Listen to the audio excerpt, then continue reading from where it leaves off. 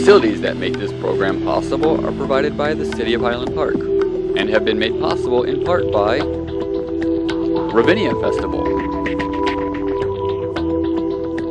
CJE Senior Life, GAN Music and Sound.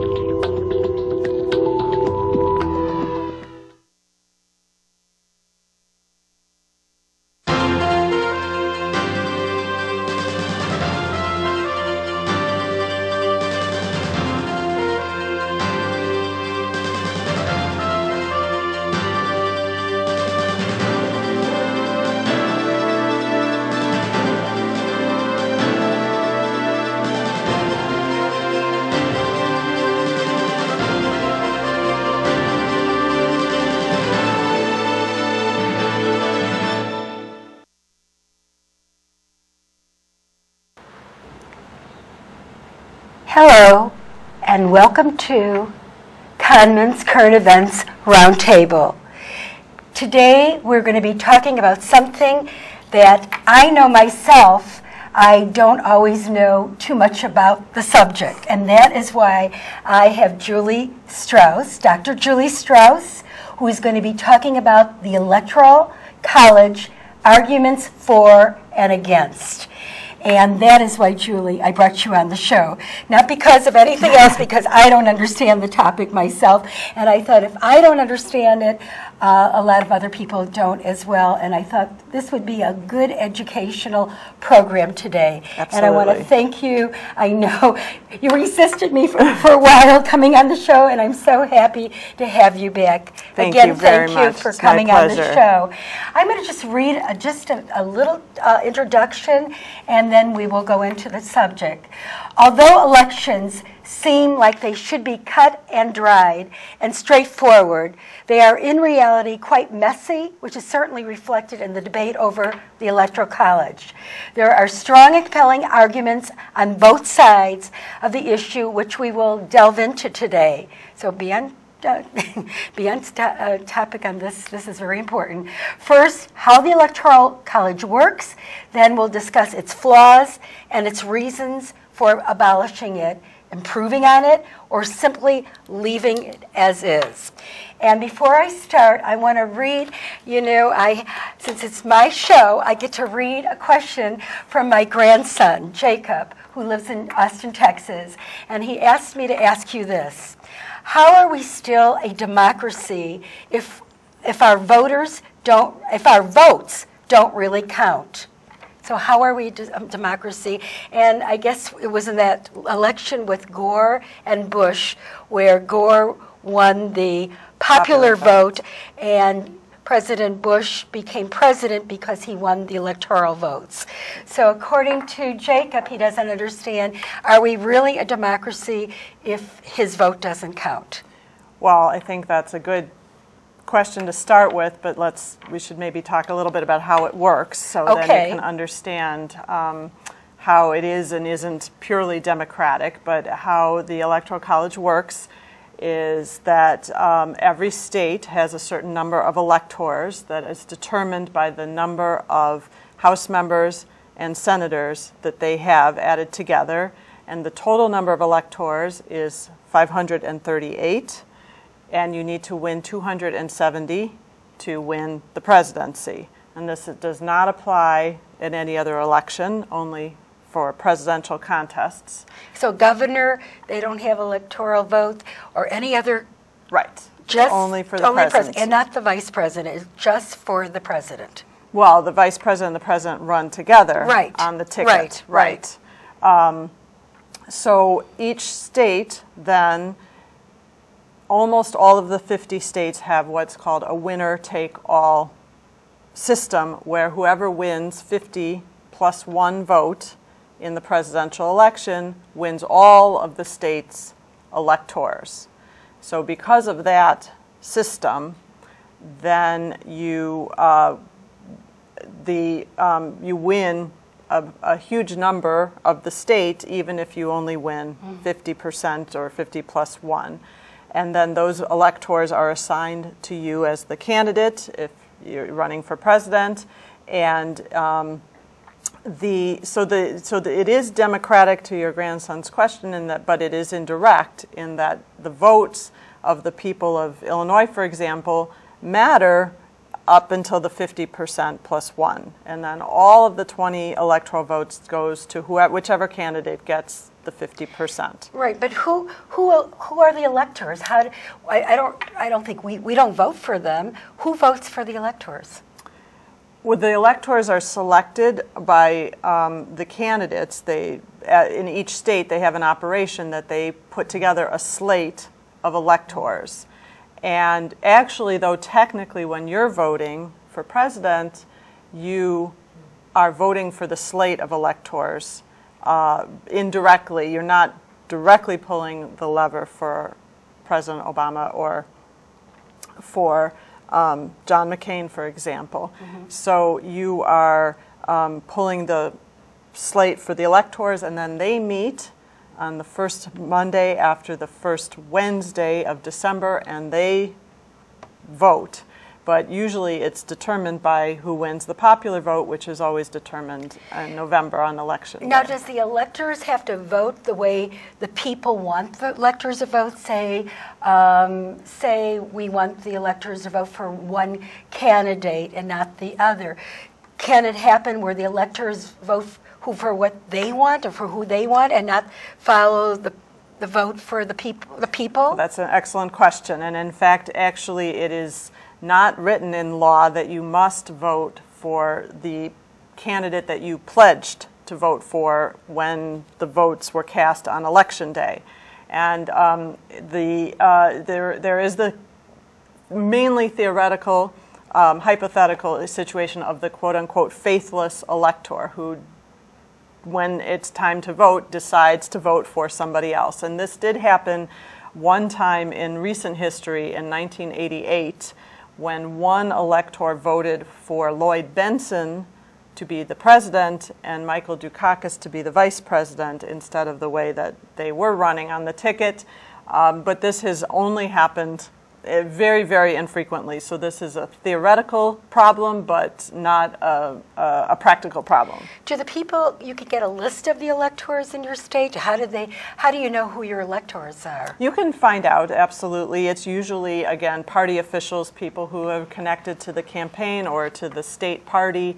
And for the most part, it's a honorary pro forma role to play because the election is decided by the popular vote, and this is an added layer that has been placed on it by the founders in an attempt to have a compromise, because originally they wanted to have the president to be either elected by Congress, which they rejected, as one anecdote said that they thought there would be too many hard feelings among members of Congress if they were then asked to vote for the president in terms of making these big decisions.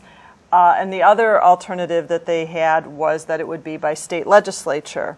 But they rejected those options and came up with this sort of two-tiered approach where there would be a popular election, but also this other layer of the Electoral College on top of that. Now, people don't realize that. People think that their vote is the vote, and you know, it's kind of frustrating because I remember when Gore lost, and he won the popular vote. Right, by 500,000 votes. Yeah, and Bush got elected because the Electoral College. And then I remember in Florida they had the hanging chads that were hanging, and they had a recount and everything of this. And I think to this day Gore thinks he was the president. Well, because every time he's on a show, he acts like he should have been the president, and he feels like he was cheated. So a lot of people feel that going back to my grandson's question, is it a democracy if your vote doesn't really count? You feel kind of cheated, and maybe talk a little bit about that. Well, there is that. That is one of the biggest problems, is that in 4 instances in our history, the Electoral College has not reflected the popular vote, and the most recent being in 2000. The argument, one of the arguments or counter arguments, is that the person who wins the popular vote of the most states wins the presidency, not the popular vote across the whole country, in the sense that you have to win it, you have to really carry the election in enough states, and that you really need to understand that states are one of the building blocks of the country, and that it is not a direct connection between the presidency and the individual, that there is this other institution of the states that have this role to play. And so one way of looking at it is that the founders wanted to make the states integral to the system. Otherwise, you could imagine a system where, especially today's elections, you run primarily in urban areas to get the most votes and not pay much attention to rural areas, or only run in one region of the country that is very populous and not focus on other regions of the country. And that could present a different set of problems in terms of how presidents are elected, or in terms of the kinds of candidates that win. And in this system, while it certainly has its flaws, you are forcing the candidates to think about the state as one of the building blocks of forming their campaigns. So does a candidate, if they're running, wouldn't they be then focusing on states that have more electoral votes and forgetting about the ones that have less electoral votes? Because, you know, because I know sometimes candidates, we hear, oh, they're in say they're in Delaware, they're in Washington or something, or in Florida, and nobody comes to Illinois, and you wonder, why are they not coming? Nobody's coming to our state. You know, it's like, are we forgotten about? What, you know, what is that about? Why? So is that kind of fair, that if a state has more electoral votes, and then they concentrate on that state and not the other states that have less votes? Well, it's not exactly the amount of electoral votes, it's where, which states have almost an equal number of either Republican and or Democratic and independent voters. So that's called a swing state. So that's what we call a swing state, or quote unquote a purple state, which mixing the red and the blue. Yeah. So the candidates, while they will go certainly to California and New York and Illinois to raise money, they are going to spend most of their time and campaign energy, and certainly their television ads and all of that, in the swing states, which are really technically states that have gone one way for one president and a Republican, and then the other way for a Democrat. And those swing states, that is one of the biggest problems with the Electoral College, is that about 79% of the population of the United States do not live in swing states. So that leaves only 21% who get bombarded with ads and visits. And those swing states tend to be, a lot actually are in the Midwest, but not Illinois, Wisconsin, Ohio, Pennsylvania, sometimes Michigan, Florida for sure is heavily fought over. Yeah. And so they get the most attention from the candidates, because if they are able to get 50 plus 1% of their supporters to vote, then they get all of the electoral votes of those states, and that's really the tipping balance point for the election. Are there only a couple of states that have the winner takes all? Actually, 50 of the 50 states, 48 are winner take all. 2 are not, which are Maine and Nebraska, and they are proportional, and so they award their Electoral College votes based on a proportion of the vote that each candidate wins. However, neither Maine nor Nebraska have that many electoral votes, and they are not swing states, so that doesn't really impact, although some people would suggest that that would be a possible solution, would be to make the votes for the Electoral College proportional rather than winner take all. It would be good if everybody, in a way, I mean, it should be everybody, every state should really be a swing state instead of it, you know, it feels funny that one state is supposedly all Democrat, all Republican. And when I talk to people, and I run current events classes and stuff, people are independent. When they seem to be half as Republican, half as Democrat. that come to, like, say, current events, discussion groups, or come to your lecture groups, that you do a lot of lecturing, and then we find out that our state is just one, it's just blue, right? It's blue. Right. I mean, it'd be nice to have every state independent. So sometimes they would choose Democrat, sometimes they would choose Republican, rather than. Well, it's not to suggest, that's a good point, it's not to suggest that just because Illinois is traditionally a blue state, that everyone in Illinois is a Democratic voter, hardly. But it does suggest that the majority of the voters who turn out regularly for presidential elections vote more, support Democratic candidates. And if you look back in history and go through the 2 Obama campaigns and then Kerry and then Gore, Illinois has consistently voted for 50+1, at least, for the Democratic candidates. So that's where the label comes from. That doesn't suggest that there aren't maybe 40% or 35% or whatever the exact number is of Republicans. It just means that they are more tilting towards one party than the other, and they are able to consistently turn in those results. Now, are the states that are swing states are usually the same states, or do they change also? Well, that is a good question, in that they have changed over, if you take the long view and go back to the 60s or so, some of the states that are no longer considered swing states, one that comes to mind is Tennessee, used to be considered more of a swing state. Now it's consistently Republican in its presidential vote. And this is really applying only for our discussions for the presidential. But many states have been consistently swing states, particularly Wisconsin and Pennsylvania and Ohio.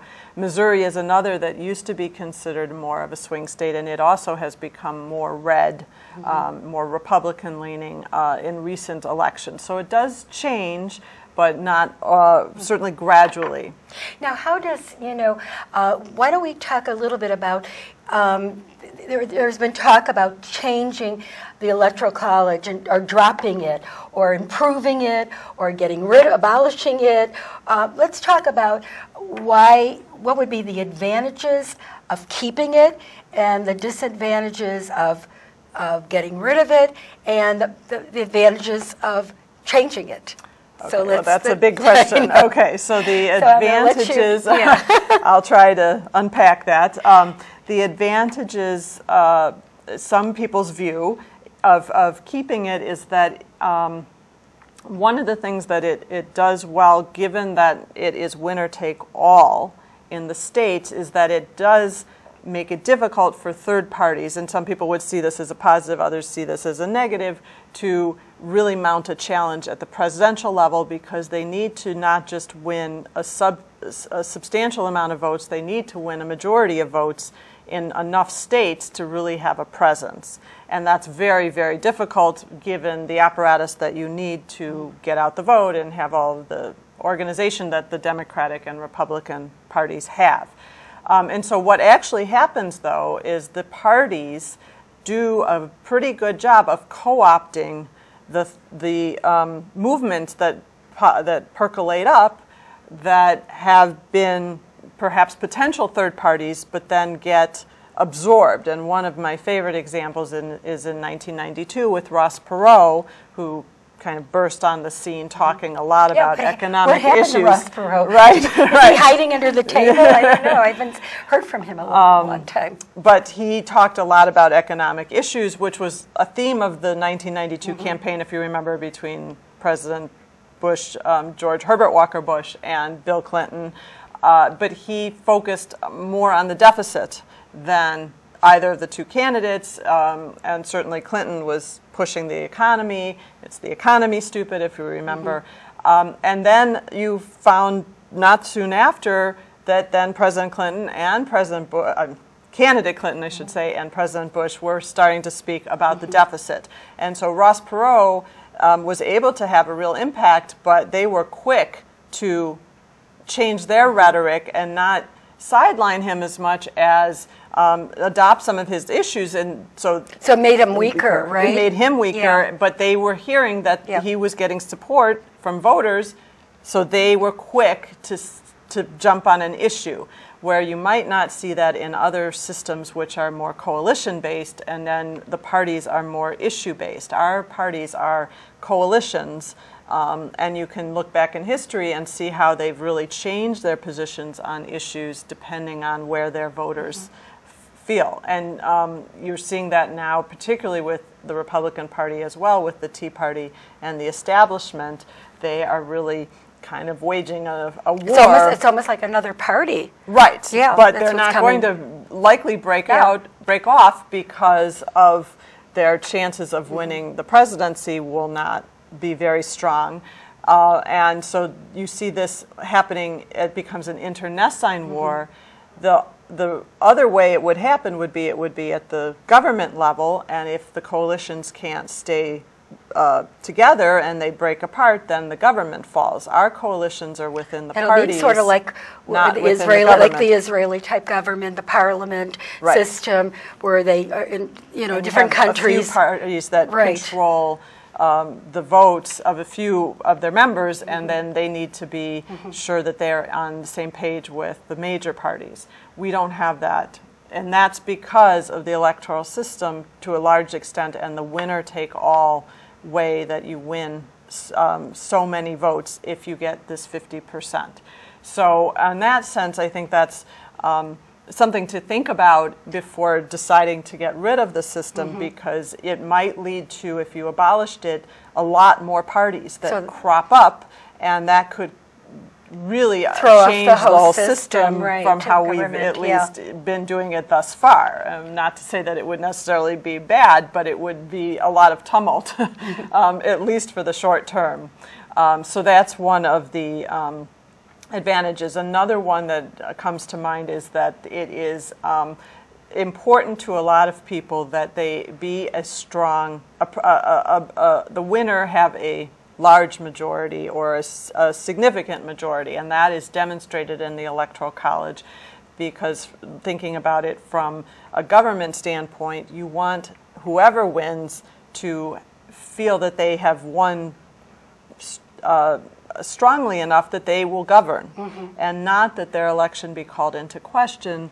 Like what happened with the Bush. Go back to the Bush-Gore situation, because they always felt that he wasn't really the president. A lot of people said, well, he really wasn't the president, President Bush. Gore should have been the president. And, so that's what happened for a long time after that. They were talking about but it seemed like Bush was able to assert that he had a mandate, and certainly after 9/11 things changed. But the people, the popular, whoever voted for him, the popular vote was angered the people. Well, there was definitely a lot of questions raised about how to and we still talk about it today. Right, it's absolutely. Still very pertinent. 14 years later. Right.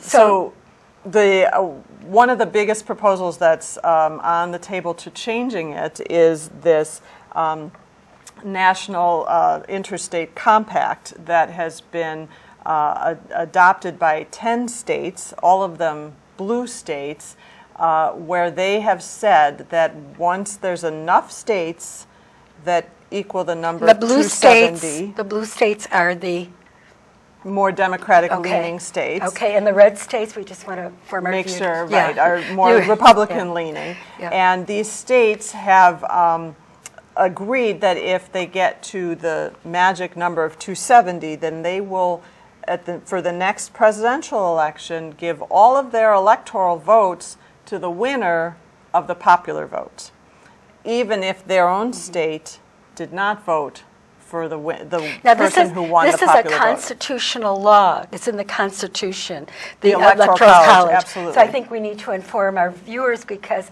some people don't realize where, it's a law. We weren't sure if it's just a state law, but it's a law of the land. It's in the Constitution.